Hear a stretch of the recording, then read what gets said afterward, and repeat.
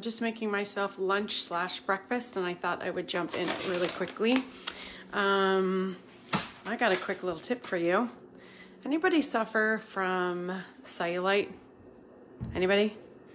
I guess suffering's probably not the right word, but has cellulite and they don't like it.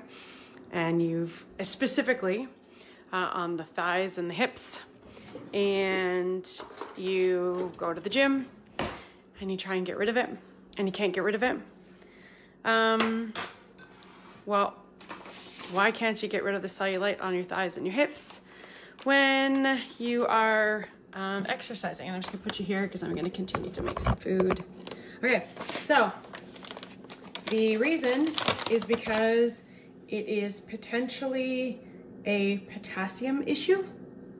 So it may be worth your while to check in with how much potassium you're taking in. I think we could be taking 4,700 milligrams of potassium a day, and the average is like in the hundreds. So definitely not in the thousands. So when potassium levels are low, we end up with this look of cellulite in and around the legs. The other issue may be that you require more movement. So even though the exercise may be helping, being able to move around and kind of drain in and around the lymph nodes that are there also helps to reduce that look of cellulite in the legs, in the hips and thighs. So it doesn't necessarily have to be exercise, but what I'm learning is that a good number of our archetypes require some sort of morning movement. A lot of people do really well with like early morning intense exercises, and then there's the people that don't. I am not an early morning person.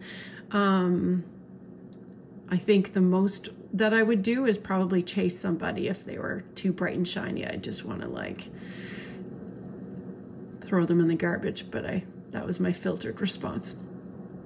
But any kind of morning movement, whether it be like 10 or 15 minutes of yoga, like flowing, could be a quick walk. I actually bought myself a mug that I could take outside. Here's my mug. I just bought it from Tim Hortons. So that I can actually introduce just a little bit more morning movement. So besides going on my bike, I'm gonna start to take my dog out for some early morning walks, just to get some movement going. So those are actually ways that you can get rid of the look of the cellulite on your thighs and hips. Anyway, I'm gonna go back. Hey, Jen, how you doing, beautiful? Marianne, it's good to see you as well. So go back and watch this. These are just tips on how to get rid of the cellulite on your thighs and hips because it's actually not fat. What? I know, you're welcome. Love you lots. Bye.